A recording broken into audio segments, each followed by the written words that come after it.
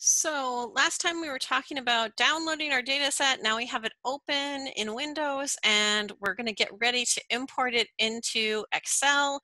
This is a TSV file, meaning tab separated values.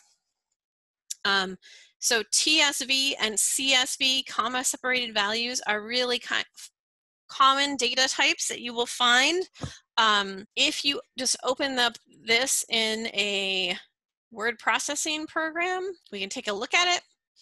It doesn't quite translate properly into this word processing program.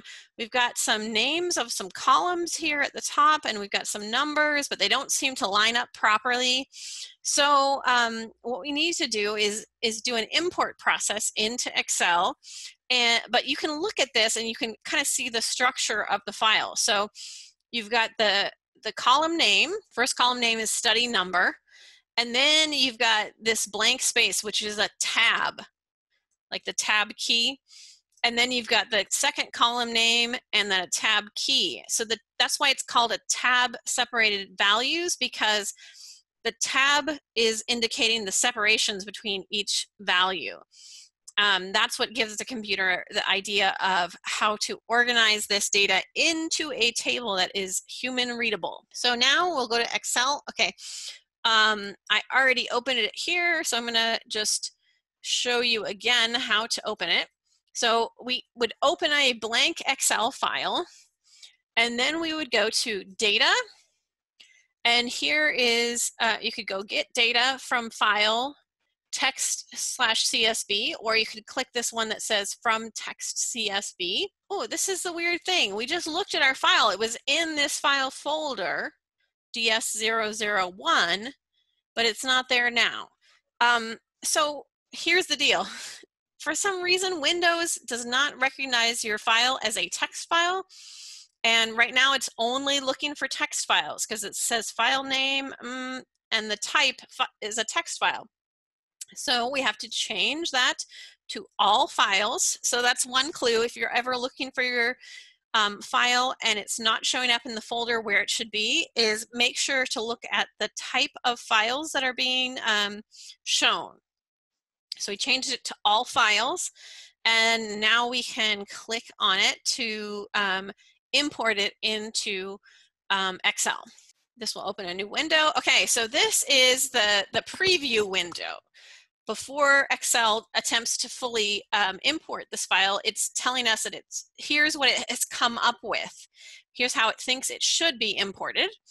It thinks we're working in a Western European Windows environment. So we're not in Europe, but we're using an English Western European coded, Windows computer. Delimiter means the thing that is in between the columns is a tab. So there are other things that you could put in between your columns. The most common one being a comma, but the computer is correct. There's a tab in between each of our numbers here.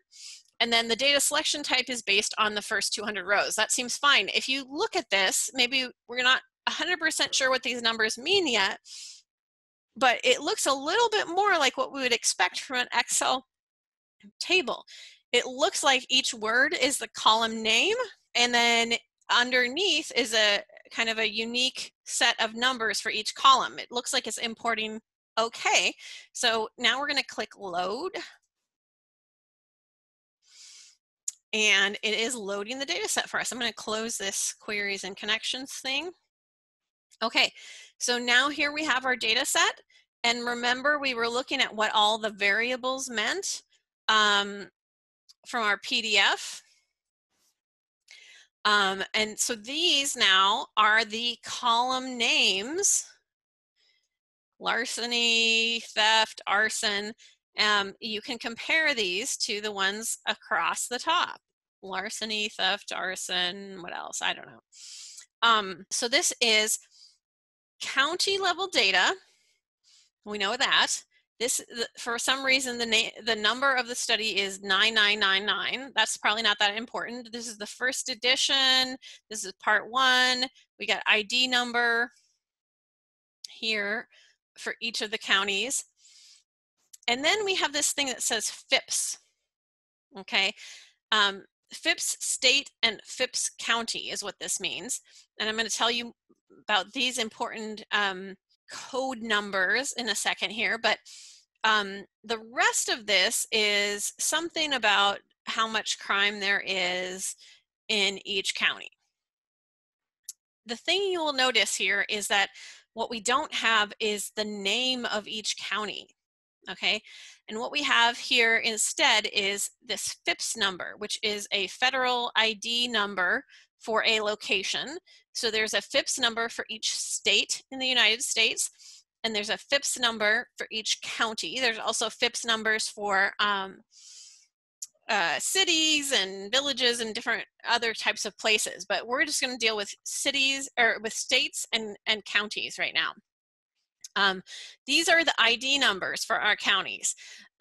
So let me just show you in here we have a counties data set, and it's called USA Counties. If I look at the table within this counties data set, the attribute table, here are the things that we've got. We've got a county name, we've got a state name, we've got something also called Phipps.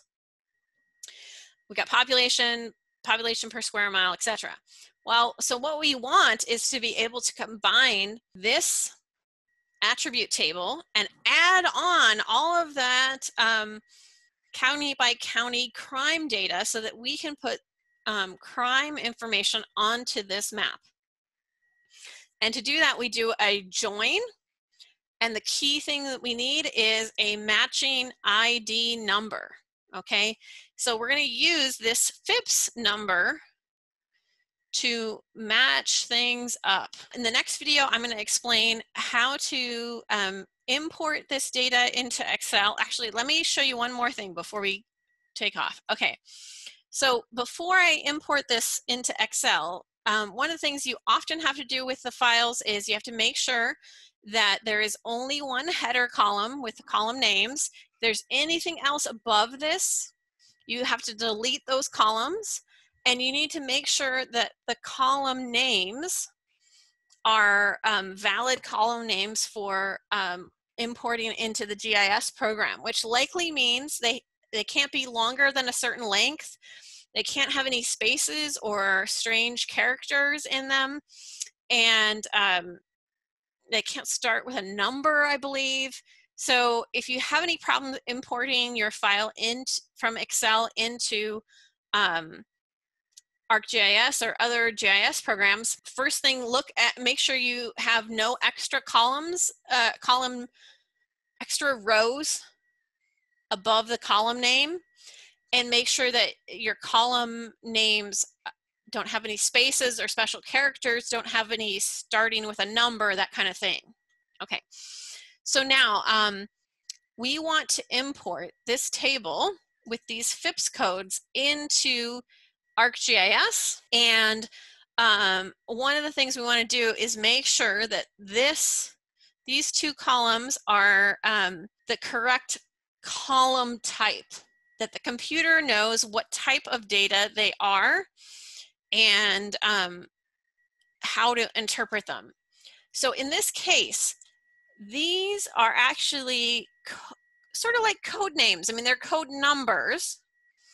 They tell you what state this is in. So this is Alabama, and this tells you within Alabama which county that is. Okay, so each county has a number.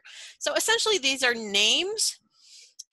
They're just in the form of code numbers, but these are not numbers that you would add and subtract, divide, multiply, that kind of thing. They're just essentially names. So what we're going to do is we're going to change these and make sure that they import as text columns and not as number columns. So what we're going to do is we're going to right click on the column here and go to Format Cells. And what we want is to format them as text.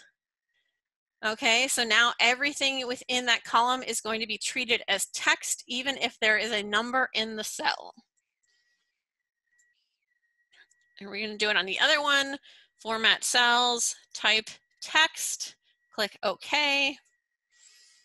Okay, so now we are ready to import this. I'm going to save this file as cities crime